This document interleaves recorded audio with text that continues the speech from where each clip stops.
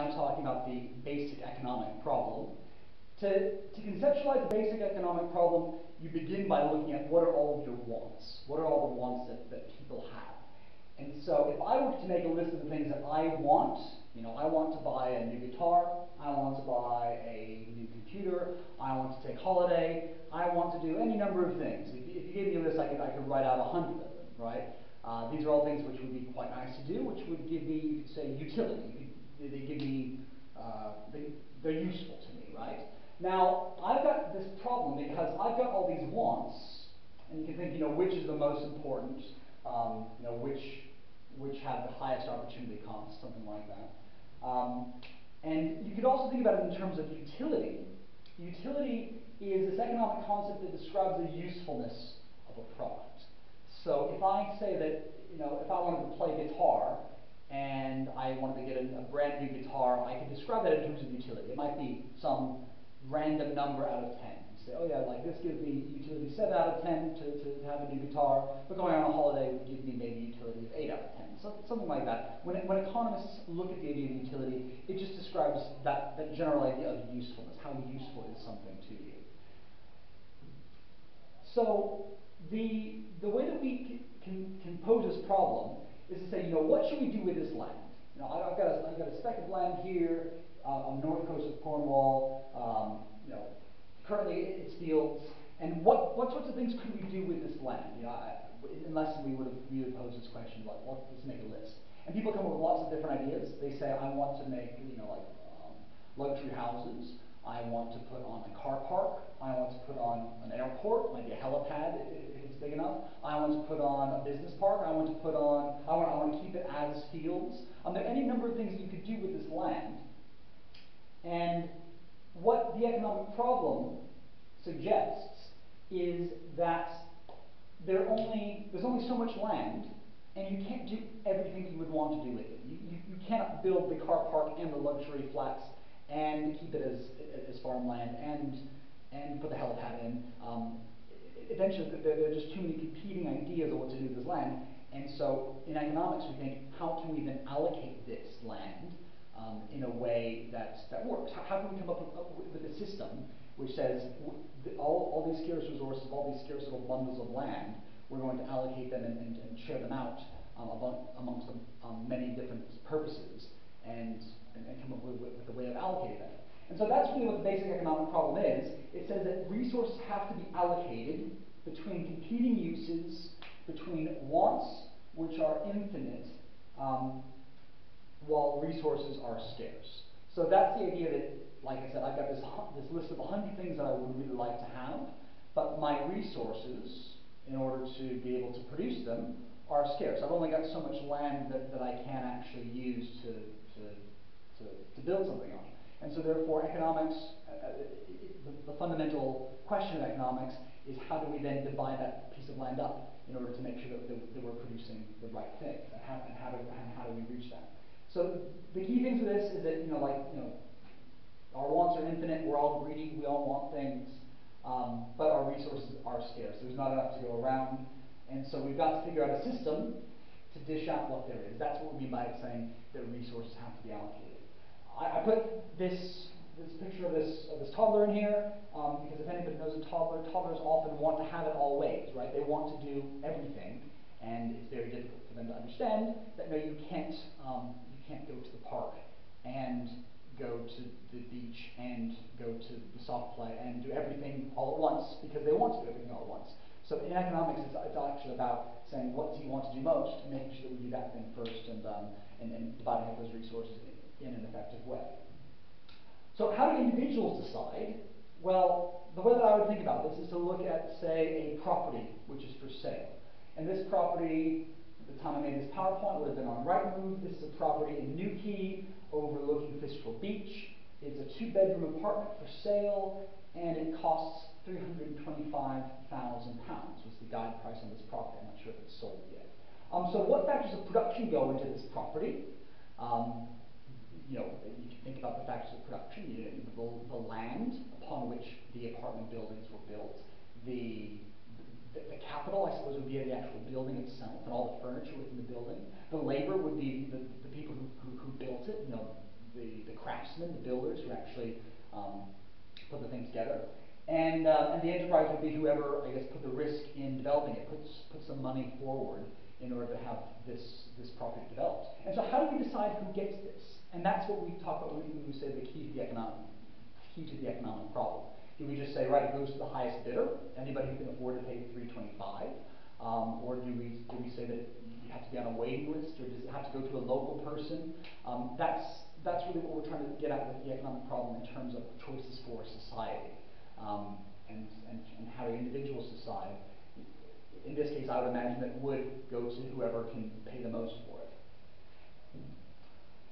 This is a cool video. I'll put a link up to it. It's about the invisible hand, this idea that Adam Smith had, which was to do with the price mechanism within the market, which says that in allocating resources, a market system will allow the price mechanism to guide people to what things that they should be able to buy, and what things should be sold. And we'll talk about that a bit more when we look at markets and market equilibrium. But it's a pretty cool explanation, which is certainly worth a look at.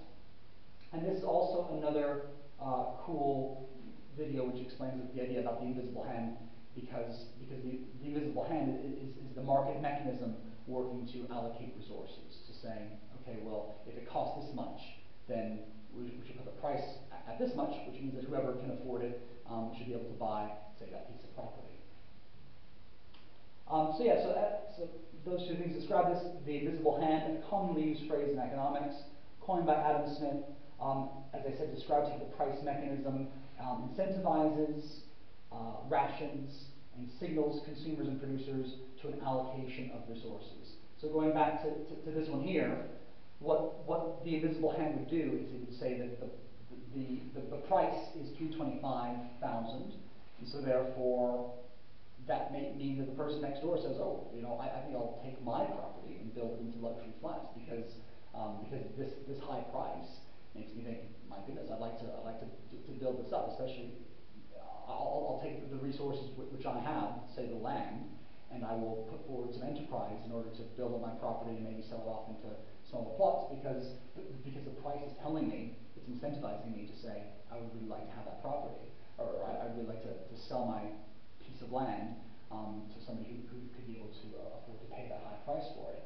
And it also signals to buyers to say, oh, well, this is how much it's going to cost, and so therefore, if I wanted to have two of these flats, well, I certainly couldn't afford it, so maybe I'll only have the one. So therefore, the price function also rations how much people are able to purchase. Looking at this then, okay, so how do governments decide how scarce resources are allocated? So the factors of production that are associated with a hospital, you can think of, it's the land upon which the hospital is built, the building and the machines, the equipment would be the capital, the doctors, nurses, and technicians would be the labor, and I suppose the enterprise, to the extent that there is enterprises, again, in the UK, being a publicly provided service free of charge, funded by the government, it's hard to say that there's not necessarily enterprise there, but there is certainly an element of organization of these resources.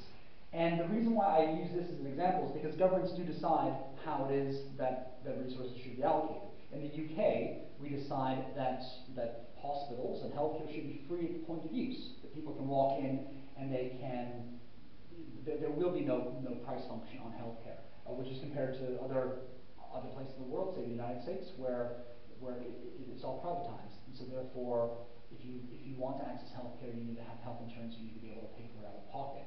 The reason why I put this up here is that it shows that different systems for allocating these resources will have very different impacts on how much it costs and how much of a resource can be provided, given the fact that the typical American birth costs as much as delivering a royal baby. This was something which came up in the news fairly recently, is that says the average normal delivery in the United States costs over $10,000.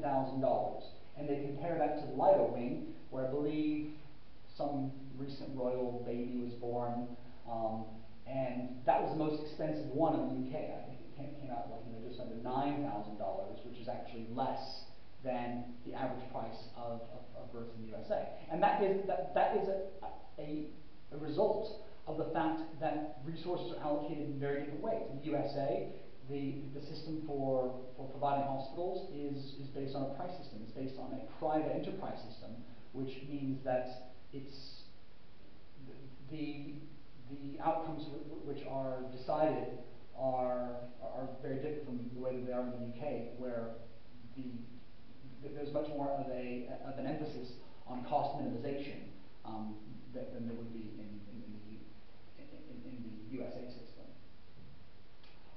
Okay, one last point on this is to say, are all resources, quote, scarce? There's one example of a type of resource which you would say is not necessarily scarce. This is what you call a free good. And a free good definition, an important definition to get down, is that they are goods which are unlimited in supply and which therefore have no opportunity cost. In the lesson, we would have gotten through some examples of what are free goods. The examples I think are best to look at are things like seawater. Seawater I would classify as a free good because you can use it to make salt. And so there's a salt company in Cornwall which pumps water out of the sea, puts it through a process which then comes out with sea salt, which they market and sell. But when they take this resource out of the sea, there's no opportunity cost to it, right? Because they take the water out and it doesn't prevent anybody else from benefiting from this water. There's enough water in the sea, in other words, to say that if we take out this much to produce as much salt as we want, that it's not going to stop anybody else from using the ocean. It's not going to stop somebody from sailing or from looking at the view. There's no opportunity cost for this. The other thing that I would say is wind, not wind power, because wind power involves capital, which is scarce. But the wind itself, I think, is a free good because it blows past, and you either have it blow past your house, blow past your property, and you think that was a bit of a blustery day, and it's gone, right? Or you build a wind farm, and the wind farm is able to have the wind harvest that good, and the wind generates the electricity. So therefore, the wind itself, actually, as it passes by, there's no opportunity cost to that, as long as you put the capital together to actually put the wind farm up. It's not like the wind is going off and anyone's losing out because you've taken that wind and converted it into power.